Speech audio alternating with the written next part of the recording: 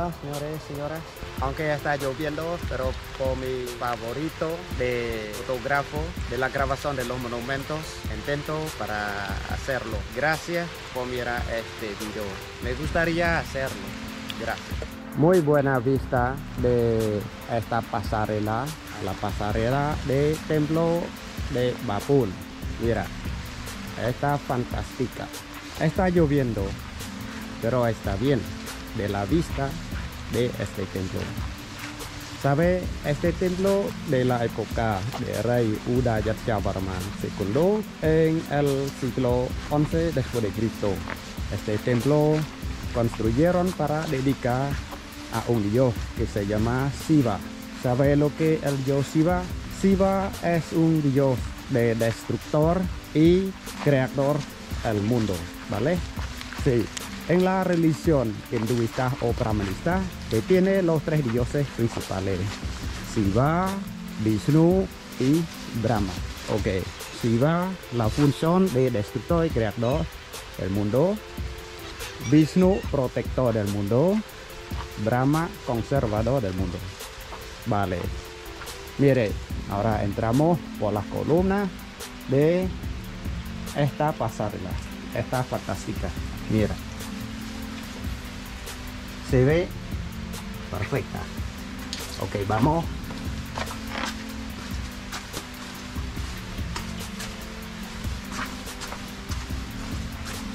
Ok, pasamos por aquí. Otro lado, aquí. Y saliendo por aquí. Vale.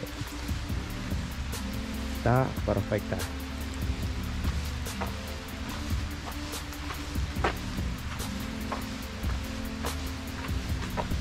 Aunque la piedra trajeron de montaña lejísima de aquí, por lo menos en aquella época ellos trataron trabajar muchísimo, pero pudieron trabajar en este caso por la inteligencia de los dirigentes del país, especialmente el rey. Por eso los tres poderes que manejaron en aquella época estaban bien manejaron. Los tres poderes en aquella época, como el poder legislativo, el poder ejecutivo y el poder judicial. Todos los poderes de aquella época siempre respetaron y llevaron la transparencia para dirigir el país. Por eso todas partes del país eran muy pacíficos para toda la gente. La sociedad también. Ok. Mira la forma de este templo. Es el templo piramidal. Se ve perfecto. Ok. Esa es la piscina de templo en aquella época. Está fantástica. Y un rato más yo voy subiendo este templo. ¿Se ve este templo? Mire, la pasarela de este templo ahora ya restauraron. Antes tenía la balaustrada. Mira, por aquí el vestigio para colocar la balaustrada de animal de dragón.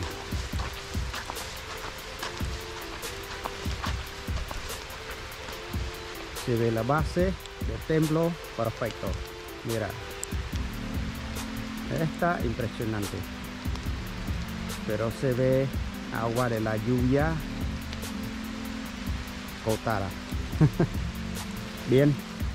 Vale, está cerrado este templo por la lluvia porque que no está permitido subir cuando llueve. Ok, para la seguridad de los visitantes. Está impresionante. Ok, cuando pare lloviendo yo voy a subir para mostrar de la vista parte arriba. Ok, gracias. Vale, ahora vemos solamente la base de este templo Bapun. Se ve la base de la piedra maciza, pero la piedra arenisca, y parte adentro la piedra porosa, porque la piedra porosa más fácil a traer y más fácil a colocar, y piedra arenisca más fácil para tallar y para hacer la decoración. Por eso construyeron de parte afuera para la decoración con los frisos o las figuras. Se ve, está fantástica. Vamos yendo para allá para ver más cosas. Ok. La base grande es la base maciza de templo Bapun, el nombre de este templo. Tiene la vista perfecta alrededor con la decoración de la selva. Impresionante.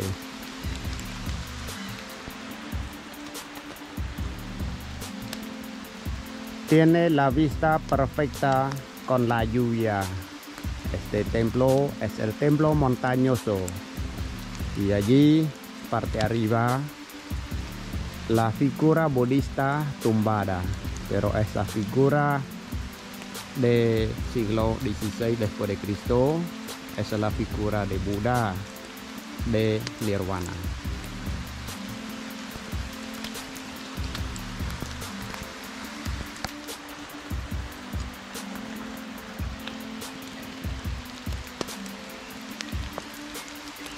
La vista perfecta con la vegetación. Se ven los árboles por aquí. Está impresionante. Ok.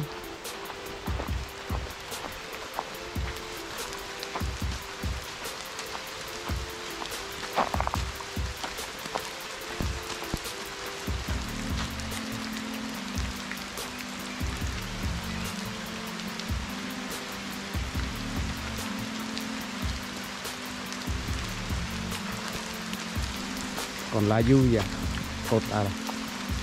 las gotas de la lluvia en las cámaras.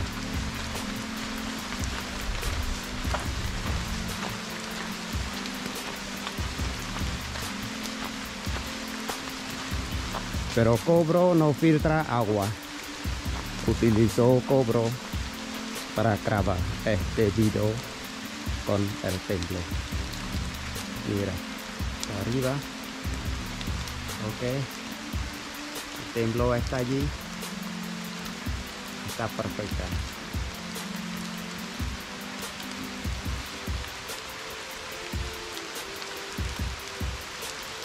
Alrededor del templo. Fantástico del paisaje.